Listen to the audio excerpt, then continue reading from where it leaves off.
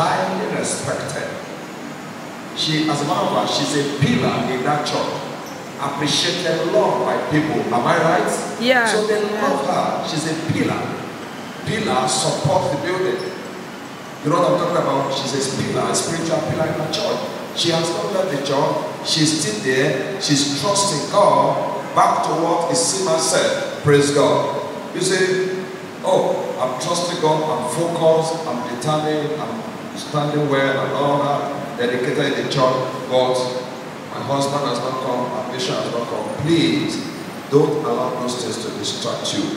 You must stay focused and trust God. When your time comes, your vision will speak. I say your vision will speak. I say your vision will speak. There was a time in my life that nothing was moving.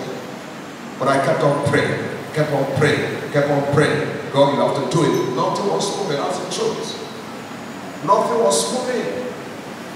But when my season came, season of what? What did she preach today? Season of what? Relocation. Suddenly my season of relocation came and my life changed.